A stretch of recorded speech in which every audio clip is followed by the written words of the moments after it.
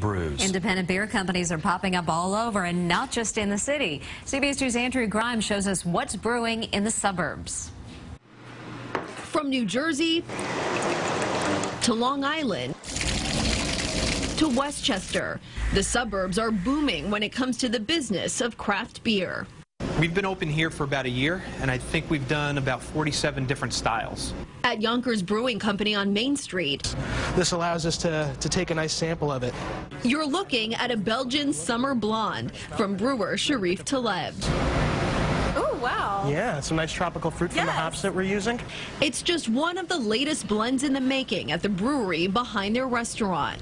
Every day something new. It's always a bit of an adventure. Co-founders Nick Califano and John Rubo, both Yonkers natives, have definitely noticed the increased popularity. That's a variety, you know, you get different tastes. Of drinking craft or smaller batch independent brews compared to big commercial beers. Millennials are now, this is their beer of choice.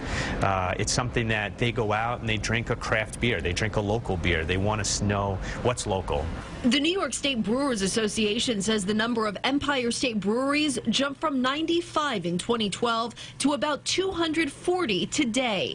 In New Jersey, the Garden State Craft Brewers Guild says there are about 43 and another 40 expected to open in the next 2 years. How much grain do you go through? A lot.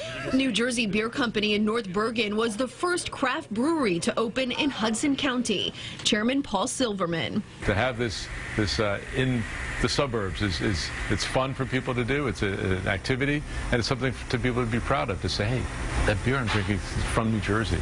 900 different establishments sold New Jersey Beer Company's beer last year. All of it made right here, all of it by these two brewers behind me.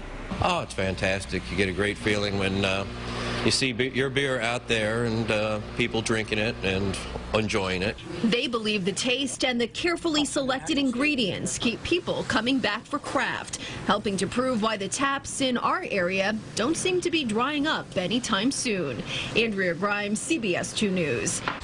Great to see that. Yeah, it really. You have no nicely idea. done. Nicely done. And they say it's a real distinct flavor depending on which brew you drink. So apparently Chris needs a beer. That's a place